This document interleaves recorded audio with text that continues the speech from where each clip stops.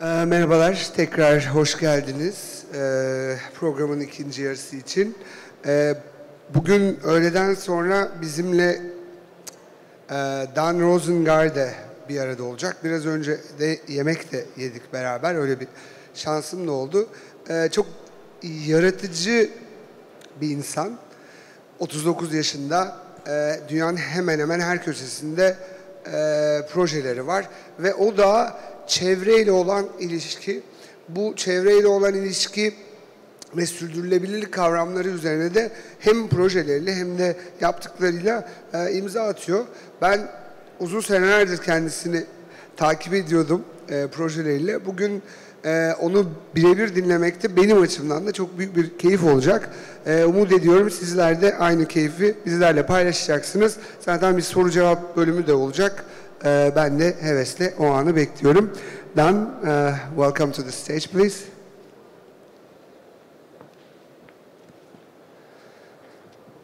Thank you very much. I'm looking forward to it. Thank you.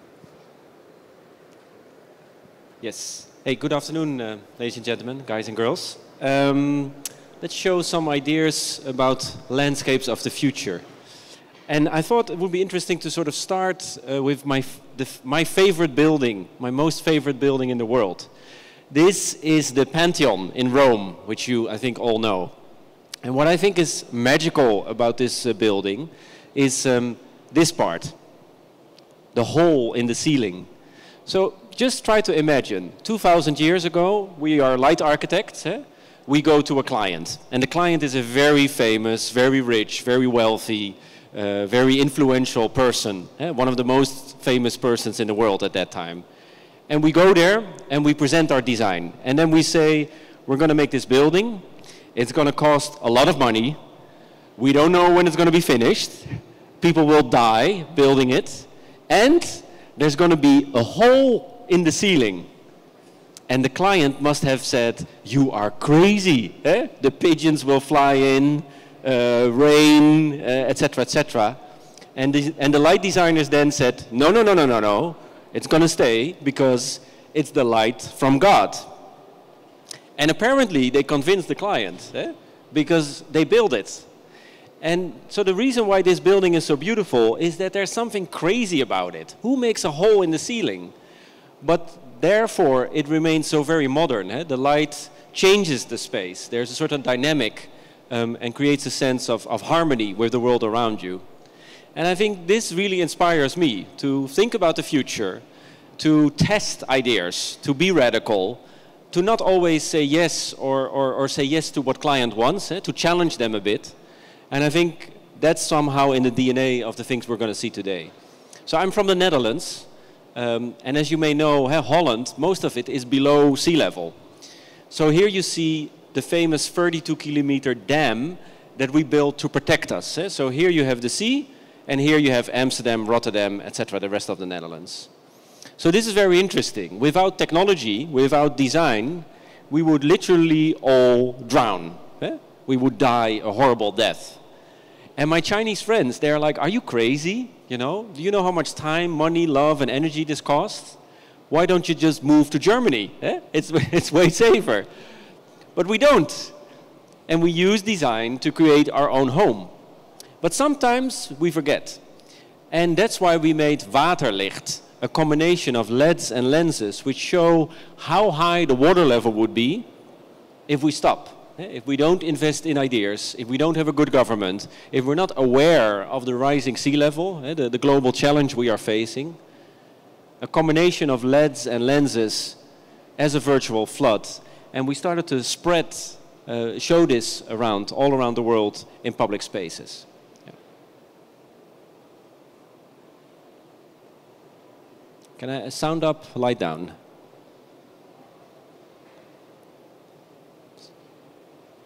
Can I have some sound? Sound.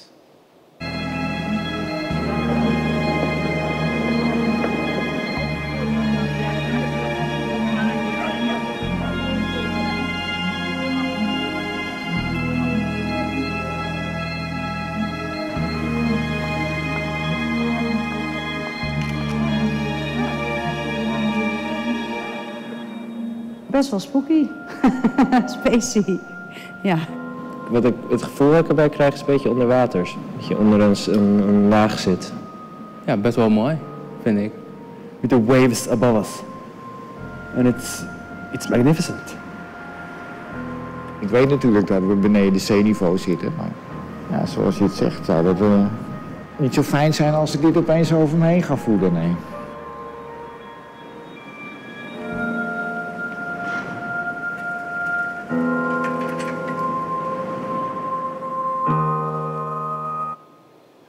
So 60,000 people showed up in one evening, eh? And it was really a collective experience. There was sort of like a podcast, like a radio frequency, sharing stories about the power and poetry of living with water. And some people were a bit scared because they experienced floods. They didn't really like it, they left. But most of them were inspired. How do we make cities which are resilient, which are future-proof? And how can you use light and design to bring people together and that they're more curious and more future-thinking? We all know that the world is changing, but how can you visualize that and therefore create action?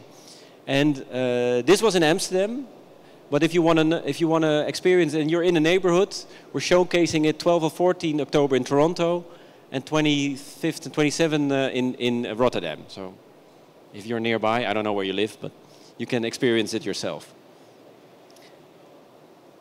Back to this famous dam, this famous dike. So this is our Chinese wall, this is our cultural heritage. This beautiful Zen line in the middle of the water. Again, who lives with the water? Who fights with the water? Well, the Dutch do. But because of rising sea level, it was in need of renovation. And so the Ministry of Infrastructure reserved a budget of 823 million euros to make it stronger, to make it higher, to make it future-proof. And as part of this big renovation program, the minister also realized that we have to enhance this iconic value. It's not just functional, this is our history, this is our national identity. And they came to us and asked, can you make something to highlight this beautiful icon that we have? Because not so many people know it. And we were very honored to work on that, but at the same time we realized we want to keep it sort of naked, we want to keep it simple. We don't want to add more objects. So we started, this is the history, so it built rock by rock. It's like a lot of work. 1932. And so we started to look at what is already there. Just look at what is already there. So this is already there, 60 floodgates. So they have these walls in between. They open and close the walls to let the water in and out. If these fail, we all drown, yes?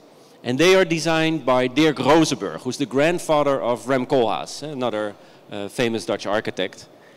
And we started to fall in love with them. They look like temples. They're beautiful. But when we saw them for the first time, they were in a horrible state. They were not well maintained. They looked like the inside of a smoker lung, you know, like it was really, really dirty and disgusting. So we got the funding to renovate it, and we had the meetings with the government. And in the second meeting with the client, with the government, they said, Daan, we love you, and it's great work, and you work with technology and light. But they said to me, it's all great, but there's some rules. We're like, okay, what kind of rules? So there's some rules. They say, no maintenance. We're like, what?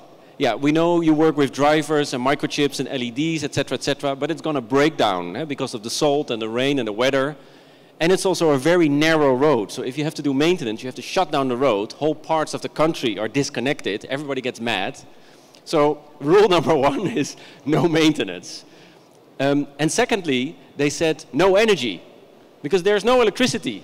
And the energy, solar panel, etc., also because of the salt, has a lot of problems there. So we were back in the car and actually, you know, a bit depressed because we had this great project and all the rules that we had, all the techniques that we had became meaningless. So we started to go back to the drawing board and said, okay, the buildings are already there. That's sort of interesting. Maybe we can use that. But also, of course, there's already light present on this highway, which is the light of the... I am not being rhetorical here. What kind of light is there? This mic works, no? The mic works, yeah. What kind of light is there present on a highway? Street light. No, there are no street lights. Cars. Yeah, thank you. Here, the headlights of the car. Oh, that's interesting. inspired by the wing of a butterfly. So if you ever feel lost, a search of meaning of life, you look at the wing of a butterfly. This is not a pigment. This is not a toxic coating. Like the colors in your fashion, in your clothes fade away. UV breaks it down. Light breaks it down. Not the color of the butterfly wing. It's a structural color. So on the microscopical level, it has sort of a curvature. Certain amounts of light is absorbed, others are mutated, and therefore the wing of a butterfly always remain vivid. I mean, anyway, I can talk about it for 2 hours. I'm not going to do that. Really amazing. So, notion of reflection. So we took our Minister of Infrastructure, which you see here. That's also a trick with clients. You have to drag them into the story. Don't talk, just show. Making zillions of these prototypes and mimicking the headlights of the car. And 3 years later, 324 people, 13 million euro, we renovated them. So here they look at daytime. This is how they look like daytime, like temples again. And this is at night. And you can go there every night for free. No battery, no cables, no wires, no microchips, no solar panel. Purely based on the headlights of the car, the buildings, and the landscape becomes alive. An example of an energy-neutral landscape. Can we do sound up a bit? Thank you.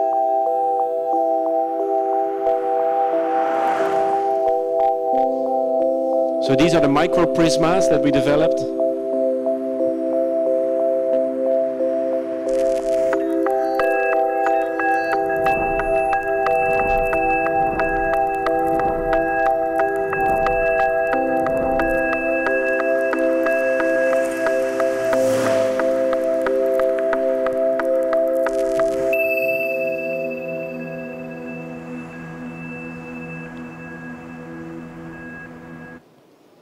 And so sort of combining these historical elements with more future, really as a gateway to this famous monument. You know, why do we have streetlights burning the whole night when nobody's there? I mean, that's really stupid. It consumes huge amount of electricity. There's a lot of light pollution, which is bad for the animals and the trees and the people. So the fun part is if you use this kind of technology, there's only light when the cars are there, yes? So when there are no people, there's no light pollution. And it's just a very sort of simple example of how we can think about light to celebrate history, sort of highlighting the famous blueprint of the architect, and at the same time think about landscapes which are energy neutral and good for the trees and the animals. So right now we're upscaling this and applying it on a much larger scale as a replacement for normal streetlights. And if you are ever flying KLM, yes, airplane, not Turkish Airlines, but KLM, also good. Yeah, okay. There's a movie in the in-flight magazine, in the in-flight entertainment center, called 32 KLM, where the documentary maker, the director, had followed me for 2 years. So it shows the ups and the downs. It shows me being really frustrated when a prototype fails and how we succeeded to make it happen. So if you're ever in the airplane, you can see the beauty and bullshit of doing innovation and that it looks easy, but it's not easy. Anyway, or here, we started to explore more with the notion of nature. I mean, that's incredibly fascinating. You know what is this? What are we looking at?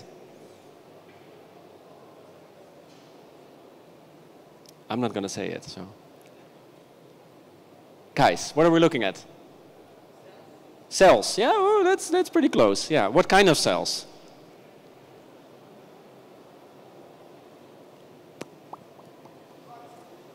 Sorry? What? Bacteria. Oh, that's pretty close. These are bioluminescence algae, sort of plankton. 700-million-year-old microorganism, and they have a beautiful capacity to give light. Nobody really knows why. It's sort of a side effect of evolution or as a communication language between each other or to scare enemies away when they're being eaten. And I'm a diver, so I go night diving in Indonesia. And when you move your hand through the water at night, 10, 15 meters deep, there's light. And these little beautiful creatures are living there. The trick with these kind of microorganisms is that they only live for a couple of days. And the trick with these kind of microorganisms is that they are divas. they are horrible divas. If it's like 22 degrees, 1 degree up that they like, they don't do anything. They stop giving light. And if it's like 1 degree too low, like 20 degrees, they're also not doing anything. So you really have to figure out the right type of humidity, light. They feed light. Light is their food. Vitamin B12 and a secret ingredient. So we spent 2 years on growing, nurturing, trying to understand, and making the most light-emitting algae in the world. And to flood these buildings, sort of create a floor where they live. And this is the result. So they sleep, but when you touch, they wake up. And there's light. Pure nature.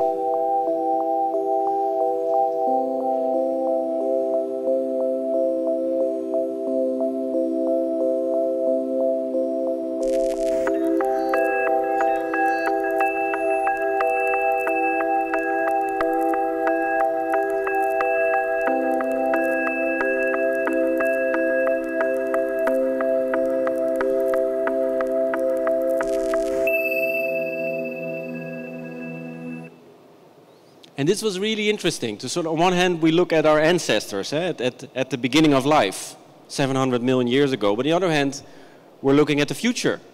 You know, why or how can we bring nature back into our modern city? And what are the principles of nature that we can apply when we design a smart city? Maybe it's not about microchips and drivers and LEDs anymore, but about this sort of biological materials. I mean, this is not modified. This is pure nature. You can drink this. Okay, maybe you get a little bit of diarrhea, but still, it's a small price to pay. And I think that's incredibly fascinating, yeah, to sort of bring nature more back into the world we live in. Like little animals. And so we're pushing this now in London for a big property developer, Crown Estate, to use this as a sort of, in a thermoscan, like a bottle, as an alternative for street lights, living lights. They grow exponential. Very interesting. Or here, these are energy harvesting kites. Very interesting. So when you play outside in the wind and you play with a kite, you can feel when you hold the rope how much energy is there, sort of hurting your hands. You feel the power of the wind. So this is Wubbo Ockels. He's one of the first Dutch astronauts who went to the moon, came back and said, okay, we're really messing up planet Earth. We should treat planet Earth in a better way, more sustainable. And he started to invent, design things to improve the world around us. And this was one of the ideas, a kite which floats high up in the sky, connected with the ground via a cable, and because of the push and pull on the ground station, like a dynamo on a bicycle, it generates power. Yes? And so here, it's sort of searching for the optimal wind. A lot of technology, pushing and pulling, and you have a ground station and generates electricity. He had this idea, but he died in 2013 because of cancer. Never got a chance to realize it. And I met him twice. And suddenly I was in the archive doing some homework and I bumped into an interview, a video interview with him where he said, oh, this is such a good idea, we should do this on this famous dam, on this dike. He literally mentioned that place. But then he was already dead. And I was in this archive, and I'm like, we're going to do that. We're going to take his idea. We're going to spend some money, love, time, and energy. We're going to contact his widow and his team of students, and we're going to realize it. We're going to make it happen. And because the cable was so important, the energy generating part, we decided to work with Corning, a glass fiber, to make it light emitting. And you get something like this. So you have these sort of Zen lines of light floating in the sky.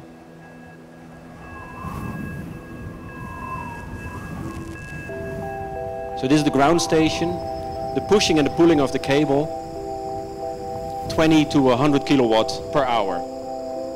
That's a lot of energy.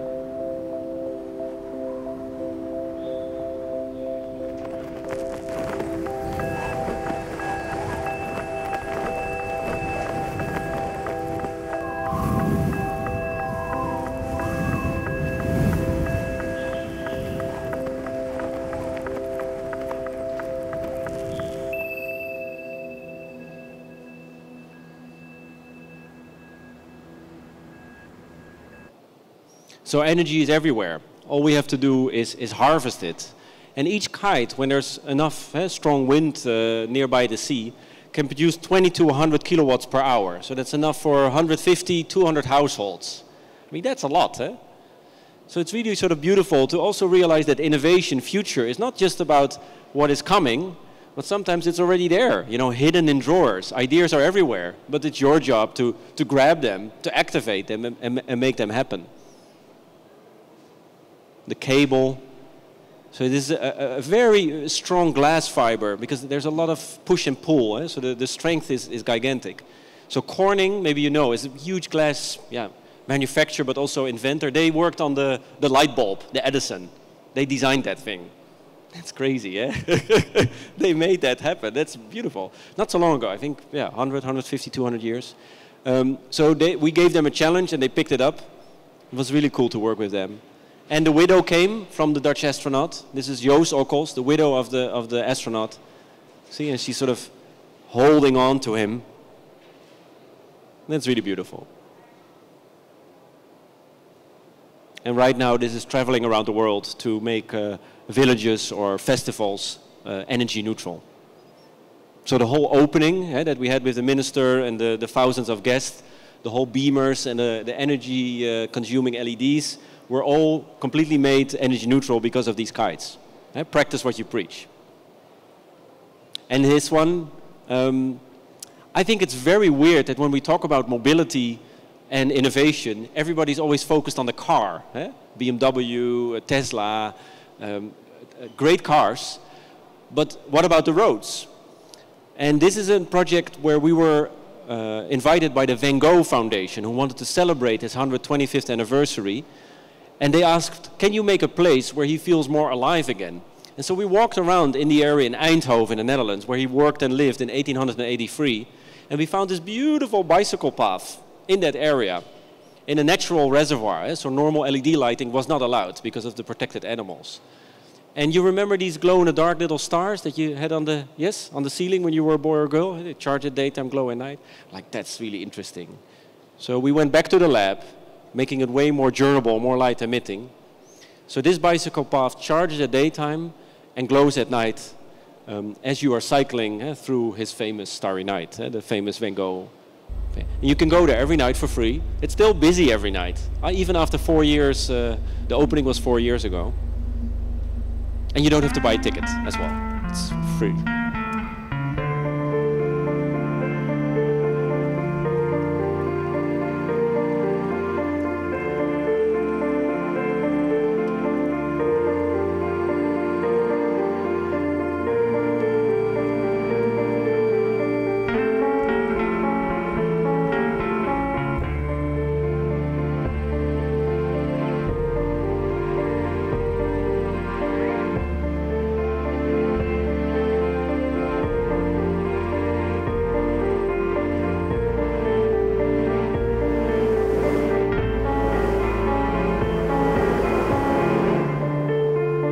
It's just like we're laying on a starry night.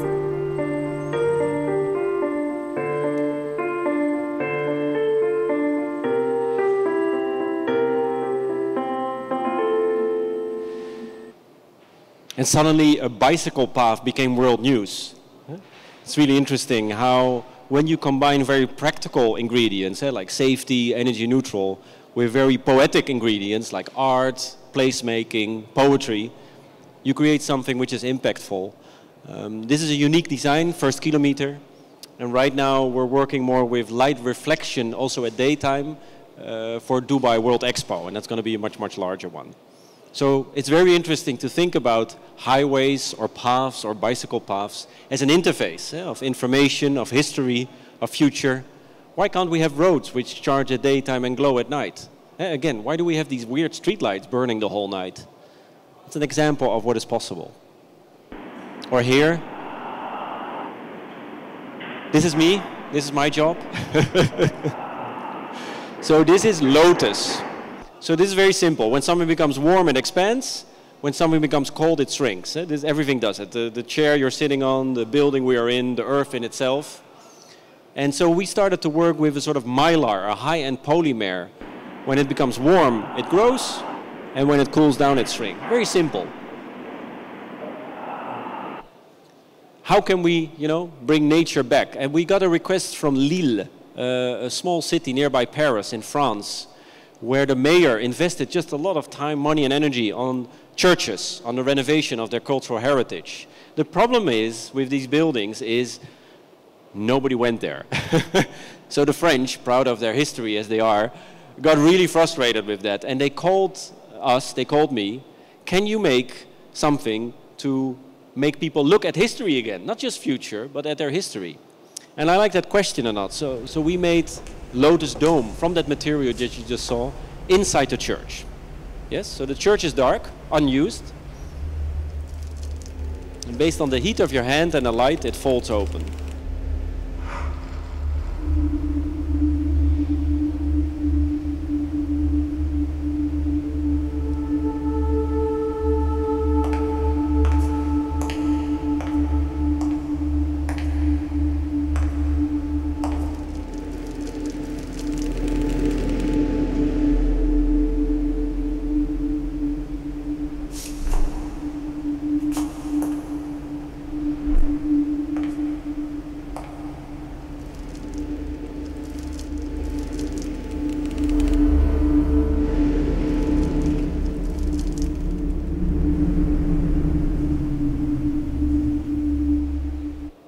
So 14,000 visitors in 4 weeks.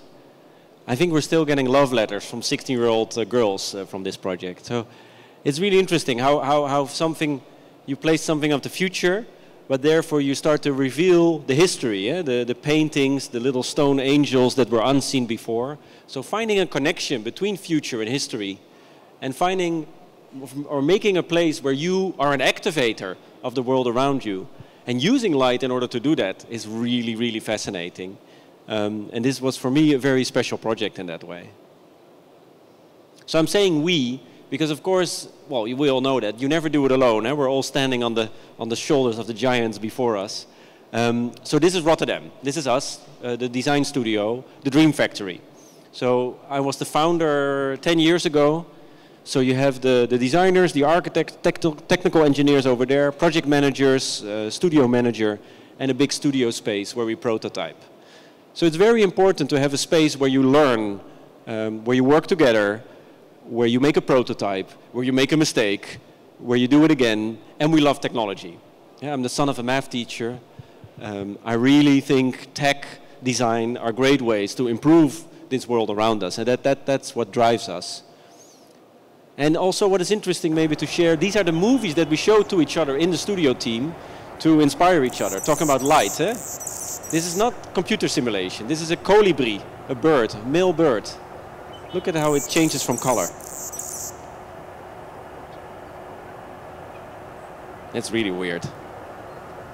So purely because the angle of perception of the, how do you say, the feathers change, it changes in color. No LED. And it's a beautiful example how nature sort of almost outsmarts us in performance in this way. I think we should just watch this movie for 2 hours, and then yeah, let's do that. But it's not really fair because the colibri, the male colibri, its only purpose of the male is to attract female.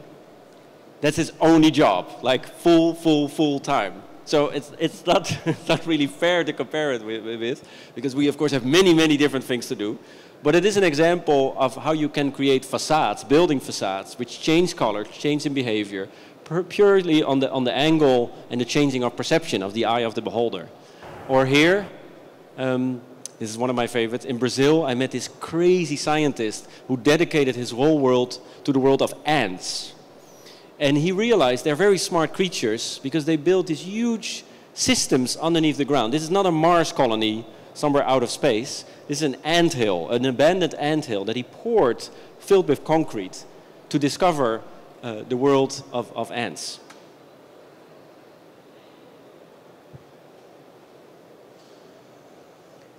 And sort of removing, they discovered this sort of tunnel system of perfect geometry, of perfect logistics. Some tubes had polluted air, some had clean air. And he realized they created a system which is like 6 times the size of the Chinese wall, without having a boss or a leader. Okay, there's a queen, but she's like diva, she's not doing anything. So they are trained as a network. They're working together. Wait. Let me do this one more time.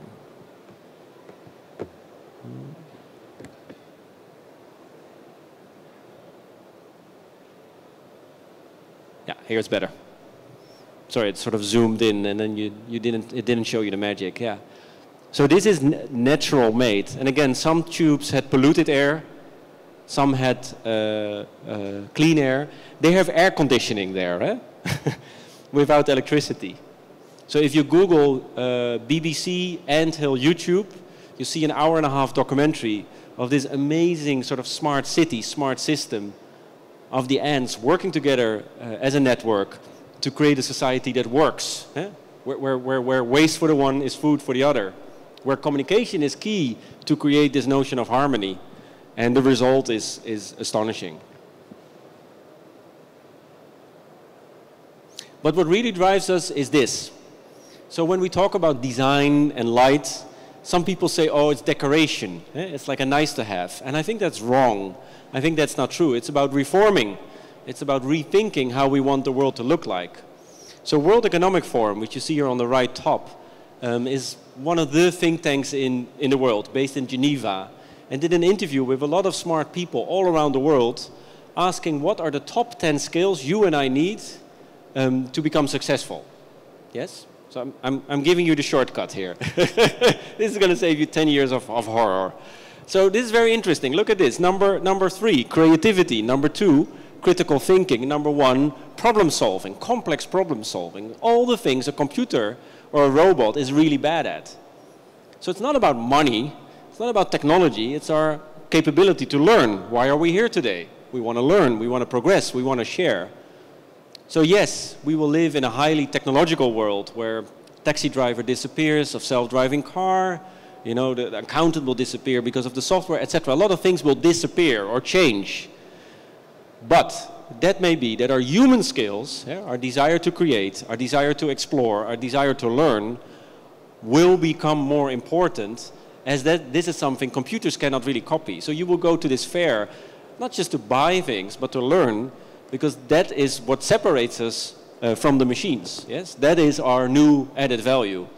And so I believe we will live in a world where creativity is our true capital. Yes? So it's beyond the nice to have or the decoration. It's the new economy. Very simple. And that's important because cities have become machines that are killing us. Yes, there's no simpler way of saying it. I love China. I worked for it many years. But this is Beijing from my room 4 years ago. Good day, bad day. Yes? City so polluted, you almost start to smoke again just to feel healthy. Eh? So we live 8 to 9 years shorter. Children have lung cancer when they're 6 years old. And in a weird, beautiful way, I became inspired by Beijing smog. It happened. And I said, we should do something with this. I'm not going to wait for government. I'm going to do something now. And I remember when I was a boy playing with this plastic balloon, when you polish it with your hand, it becomes, again, not rhetorical. Guys, come on, what happens when you polish a balloon? You know this. What happens? Yeah, yes, you do. Static. It becomes static. Yeah, very good. Yeah, thank you. It becomes static electrified. And it sort of plays with your hair. It attracts your hair. I remember that as a boy when I was 5, 6 years old.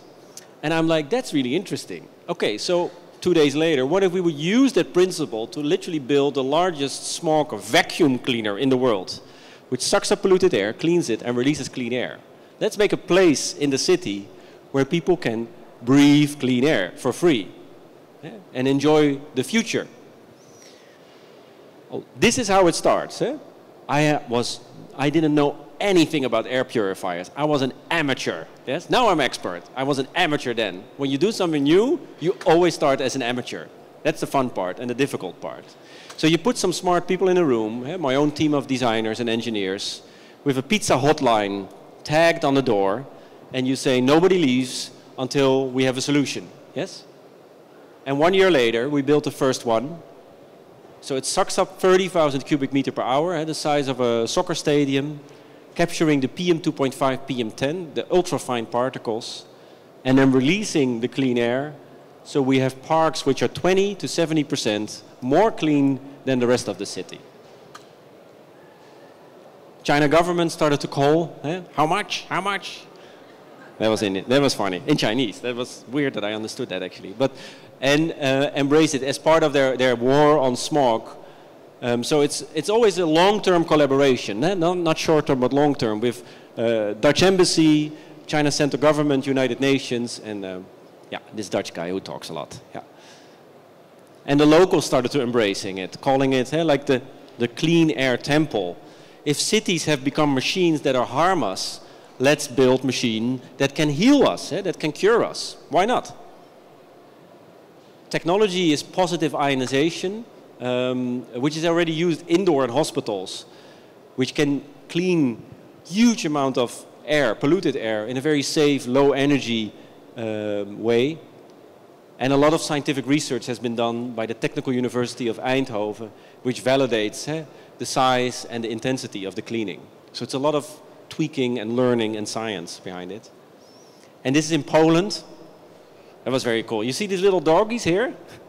You see them? You see the dogs?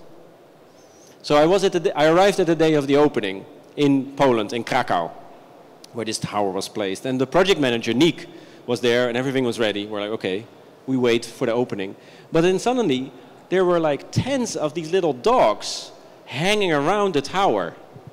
It was like this weird David Lynch movie I walked into. It was like this secret meeting I wasn't invited for. And I'm like, what are these dogs doing here? These little dogs. And they look really happy, They look really happy. And my project manager is like, well, I don't know, So I'm like, well, let's find out. And that's what we did. And so what happened, this is a true story, what happened is, these dogs, as we know, dogs have a very high sense of smell, Yes, they can smell 200, 2,000 more than us human beings. So they have a really big problem with smog because it's like hitting them in the face every minute. And they're really tiny, tiny lungs, so they cannot really process it. So apparently they could smell the clean air from far, far away in the city, and they abandoned their owners and started to hang out around the tower, And I like this. They're really happy. You look at this one, here in the tail. This one tries to be happy, but it's really small, So this was not really the scientific research we were looking for. But it's very interesting that when you do something new, things happen, that you don't know. But you have to look at them and you have to try to learn from them. And if nature is capable of feeling what is good or not good for them, why can we not do that as human beings? And this is in Rotterdam, in the Netherlands, and the cleanest air in the city. And and there we have rabbits. So it's a beautiful way of saying true beauty is clean air. Not the Louis Vuitton bag or the Ferrari, but I want to have places which are good for me. And also we learn, this is Beijing smog. So this is the stuff that we were sucking up from the sky.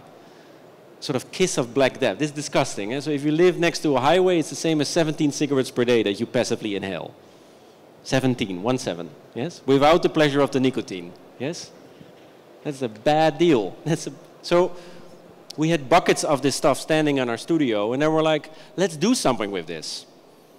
42% is carbon, and when we put it on a little microscope, carbon under high pressure, you get, not rhetorical question. Guys, what happens when you put carbon under pressure? Diamonds, thank you. Thank you for saying that. Diamonds, that's interesting. So inspired by that, we compress it for 30 minutes.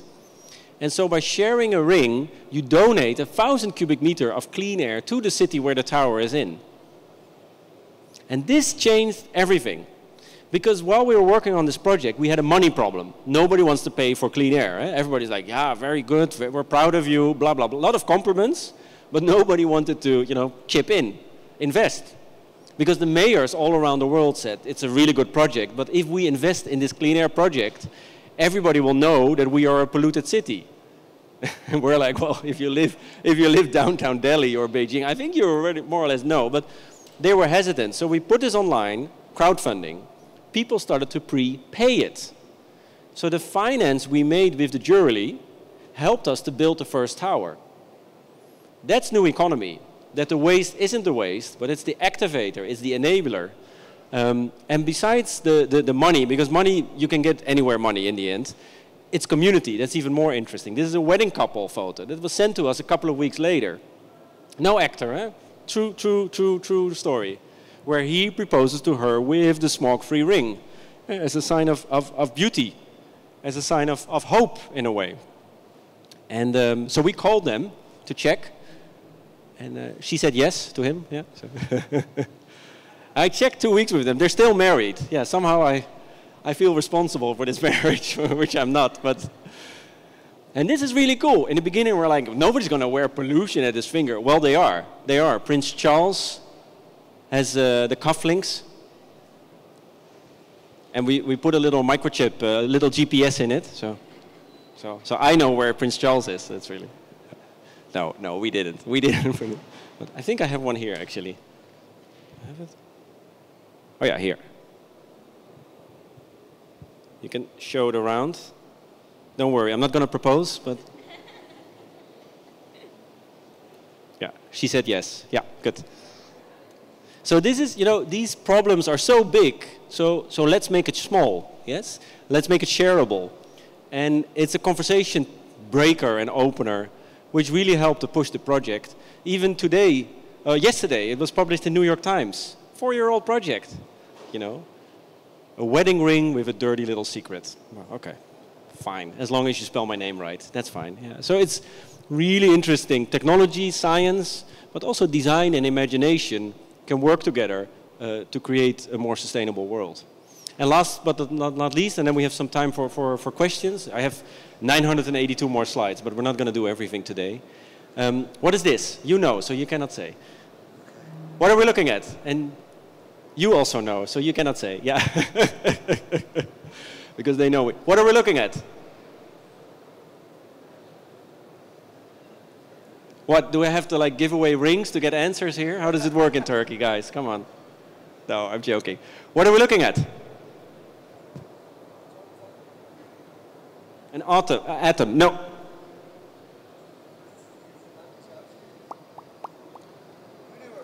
The universe. Oh, yeah, okay. But what is in the universe? Stars, yes. But these are not stars. But you're getting close. So what is this part? What is this?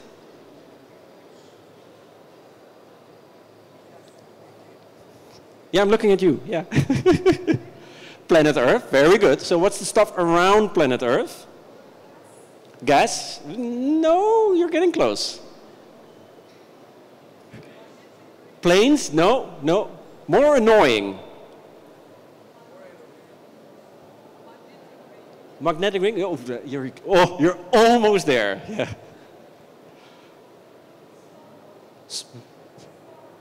Sorry? Slop? Can you repeat? Scone? I can't. Sorry, I'm having the stage. Here. No pressure. Sorry. Stone? Stone. Yeah, that's really good. This is space junk. Space waste. So this is, in 1957, the Sputnik Apollo was launched, and pieces of satellites, missiles, started to break and collide. This is junk. More particles create more collisions. So we somehow started to create this layer of junk around our planet Earth.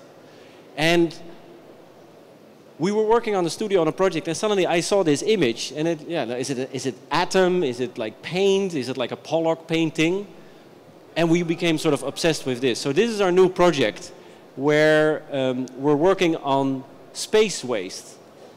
And why should we care? Because if a tiny particle, because of the high speed, it goes 25,000 kilometers per hour, if it hits an existing satellite, Satellite goes down, no more Facebook, no more banking, no more internet, no more Instagram. Yes, nightmare. So although it's very far away, 20,000 kilometers away, it's also very close. And the weird part is, it's going to get worse. So more satellites are more collisions, are more pieces, etc., etc. So somehow, and this is called the Kessler effect, if we keep on going, there's so many particles that there's this layer of junk around our Earth that we cannot launch new missiles anymore. So within 30 years, basically, we're trapped. Yes? We cannot launch more new stuff. So in 30 years, you and I will have to have a conversation with our grandchildren saying, okay, the good news is we discovered life on a different planet, but the bad news is we cannot go there. That's not the conversation I want to have. So the weird part is also ESA, SpaceX, NASA, nobody really knows how to clean it. They have ideas with a web, or with a net, with a laser, or a robot arm, but nobody knows how. And so this is our new project that we're launching the 5th of October for the coming months. If you're in the Netherlands, come by, where we're visualizing it real time with light, showing how much space waste is above your head with light projections. And at the same time, can we capture it? And can we do something with it? We shipped it for billions of euros in space. Can we upcycle it, recycle it, to 3D print on the moon? Or when we attract it to the planet Earth and it burns in the atmosphere, can we create artificial falling stars as a replacement for polluting fireworks? So I'm looking forward to meet you in the coming 2 years, and we'll keep you posted on this project.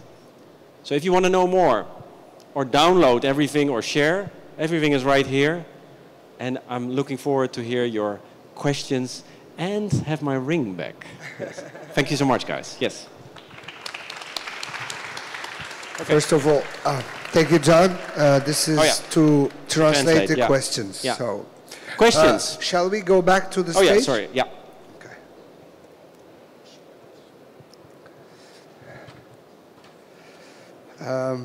So you want to do questions, or we do audience questions? Well, I have to start, then they have the courage. It's like this. So. No, but Turkish people are very courageous. I know. Okay, but I'll listen to you. Yeah, okay. I just start and I leave the word to someone else. Okay. So it was very inspiring. Thank you very much for doing what you do, and I hope you'll keep up doing that. One thing that we've been discussing, how was the process you getting a new job? I'm not asking in the, trade secret part. I'm just interested in how people are interested in what you do in terms of sustainability and the relationship with the environment. How is this happening? Especially, I mean, okay, I understand if you work in Europe and USA, okay, but China, since the day I heard about it, it really shocks me. How do you work on China? Yeah, it's not easy. I remember the first time we met with China's central government 4 years ago. Big client, big client. And we were trying to reach him for 2 years. And then he finally walked into the room. We finally had the meeting with the top official government. And he walked inside and he sort of scanned me, like reading me. And he asked one question, which is the most embarrassing question I will never forget. He looked at me and asked, "Where is your boss?" And I was like, well, I'm the boss, it's my studio. And he's like, no. And he left. He walked away because they're very hierarchy. So you have to be old and a bit gray hair. So maybe clothes also. No, I had a nice jacket. It was fine. But still, I mean, it's a different perception of authority. So what we do is 60% is commissioned, like a museum or a ministry. And some do it out of love because they want to promote culture. And others do it because they have a problem. Smog is a problem. Energy bill is a problem. And we can fix it. And 40% of what we do is self-commissioned. So I spend my own money on starting it. Because in the beginning, people are always a bit hesitant. But skeptical, maybe. Yeah, skeptical, of course. But once it's there, everybody wants it. So you have to find clients who have a problem or have a love. And you have to kickstart your own projects to make them grow and to make them mature. Okay. Yeah.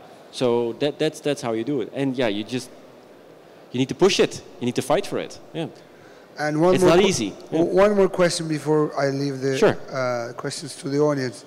And are you planning, or is there any work that you do outside of sustainability and the environment relationship?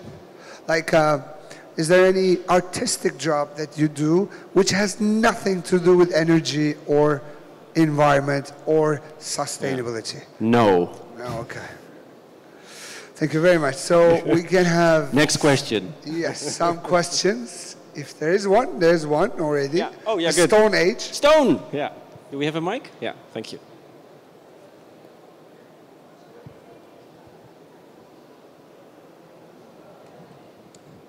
Teşekkürler. Türkçe sorabilirim değil mi sorumu? Evet. Ha, okay. Of course, I can hear you. Yeah. Tasarımları yaparken kültürün, o ülkenin kültürünün de göz önünde bulundurmasının önemli olduğunu bir önceki konuşmacımızdan dinlemiştik.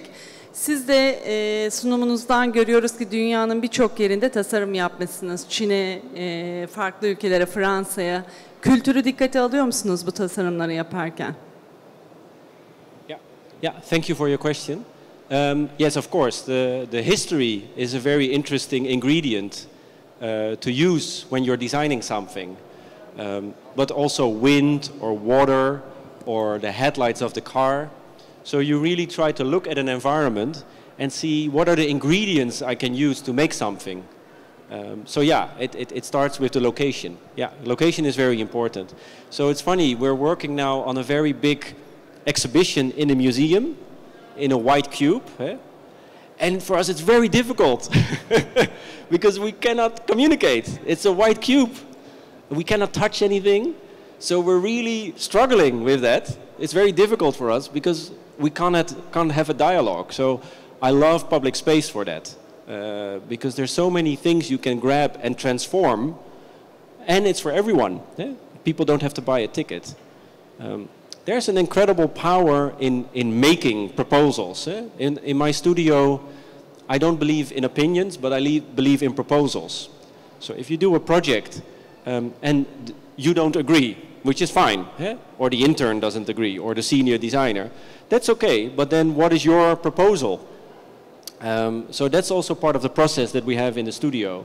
So the context is important, but it's always a sort of a communication and a dialogue with the world and the team around you. Yeah. Yeah, thank you. Yeah, lady up front.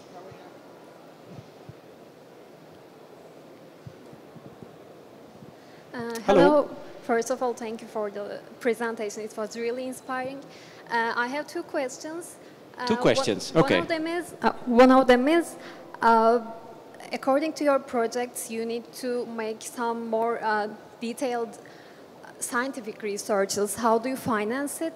And the second one is, I think your job is far beyond lighting design. How do you describe it?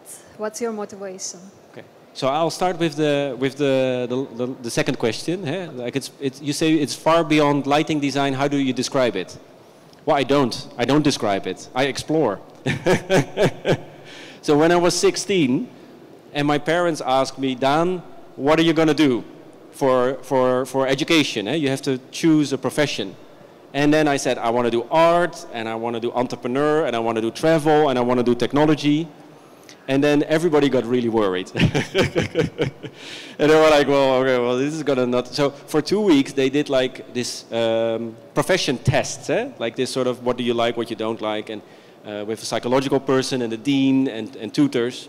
Anyway, after 2 weeks, the result was, Daan, what you want does not exist. And I remember being 16, very young, that I was very depressed for one day, because in a way the world says no to you. But then the second day I woke up and I realized, well, but if it doesn't exist, then I'll just do it myself. And I think that's the mentality you need if you want to make new things happen. So of course you have history, and you have technology, and you have tradition and craftsmanship, very important. But you need to be curious, and you need to let the idea guide you. And so defining it is sometimes not really helping you, but exploring is. Yeah. And the first question I forgot. Yeah, sorry. It was about the financial part of your scientific research. The finance, yeah. So that's the tricky part, because everybody wants to pay for product, not for process. Eh? I mean, I think you must have the same experience. So what you do is, well, what I said before, sometimes you get commission from government, and the money that we make, the profit that we make, we don't buy an expensive car, but we start our own projects. Like the Lotus foil or the smoke-free.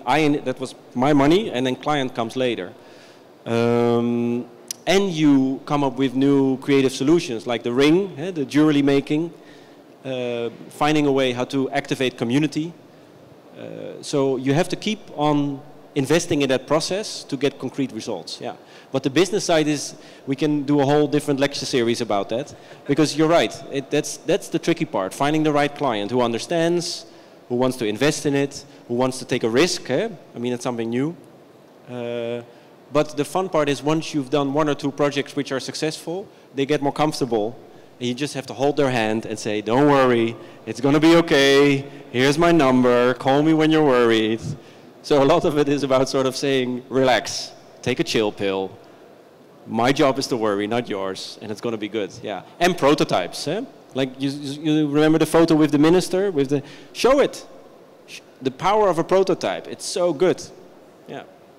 Thank you. You're welcome. Okay. How much time do we have? Last 5 minutes, but I have... Oh, that's good. Yeah. Okay. Please. No. Please. İsmim Ertan Güven. Şirketinizi ilk kurduğunuzda çalışanlarınızı seçerken onlara ne söylediniz? Hayallerinizi anlattınız az önce. Çok güzel, değişik bir fikirle yola çıkmışsınız. Sorry. Yeah. Can you translate? Of course. Yeah. Okay. Go ahead. When you found out your company, the first employee that you have, what did you explain to them when there was nothing? You know, did you talk about your dreams and your ambition? Nasıl ikna ettiniz onları böyle bir hayalin peşinden gelsinler? That's a really good question. That's the first time I ever got that question. That's really good. Yeah, where do you start? That's a good question. Yeah. How do you start? Well, you start with nothing. My first people, 10 years ago, I paid in pizza. Okay, not anymore, and now I pay them well, and like have a job and a contract. And so in the beginning, it's just an idea. But I've always had people, like technology people or engineers, who say, oh yeah, I wanna do something. So you have a dream, you have an idea, you have a big idea. And then you put some people together, and you make a prototype. And you start telling stories to everyone, to your grandmother, to your wife. Everybody went crazy. It's like, yes, Daan, we know. So you just start staring. And then suddenly Tate Modern, a big museum in London, heard that story somehow, I don't know how, and they called us. And they were like, oh, can we have one of your installations? That was with June, the sort of light fibers, interactive light. And we got the call, and they called, and at first I thought it was like a prank, like it was a joke from a friend. Hey, with Tate Modern, we're like, yeah, right. And then they called again, they were like, oops, I think it's the real one. So it's a big idea, a good group of people, a lot of work, a lot of hours, and a little bit of luck. Yeah. And we call that in the studio right now, we call that Maya. Most advanced, yet acceptable. Yes? Most advanced, yet acceptable. So if you have a project, there's an edge. So if you go too far, you die. It fails, it doesn't work, clients goes crazy, you go over budget, not good. But if you stay too safe, it becomes boring, or nobody cares, or your competitor does it. So you always have to try to find the edge of what is and what is not possible. And that's the balance. And that changes because our society changes, our technology changes, what we want from reality changes. So finding that edge, that is the essence for me of design. That is my job as founder. That makes it so interesting. Yeah. I guess it's the essence of life also, finding that balance, okay, last question for Daan. If anyone has one. No. So silent, Yeah. Are they always so silent? Time to time. Not always. Okay, last question from me, and then we have to go. So I was going to ask it while we have the beer tonight, but I can ask it now also. Would you be okay to replicate? No. Would you be okay to replicate what you do in different part of the world? Like you do a project specific to a place, then would you be okay to take it to another place, a little bit replicating it or making a little bit product-ish? You know, would you be okay with it? Yeah, yes. I don't believe in a copy-paste, but I do believe in a copy-morph or a copy-more. So it's the same but different. So the bicycle path, we are making different versions. The technology remains the same, but the design changes based on location.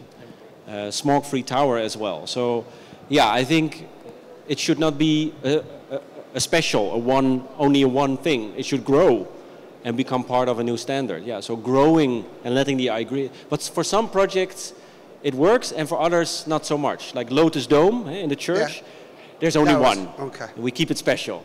But for example, with the towers, the smoke-free, I'm like, no, just place it everywhere, you know? Like, maybe so even make it small for the household. Well, we're working now, it's still secret, so don't put it on social, but on a floatable, a silent floatable above your head. Okay. Like a body which gives you clean air. Okay. So you can walk in polluted cities and still, you know, not die. It's like the beer drinking hat, I guess. Yeah, exactly, something like that. You held it, okay. Yeah. Hey, thanks guys for your time, and looking forward to thank you very much, Daan. I'm very inspired, and I'm sure everyone is also. Keep up the good work, and thank you very much again. Thanks, Parker. Yeah, thank you.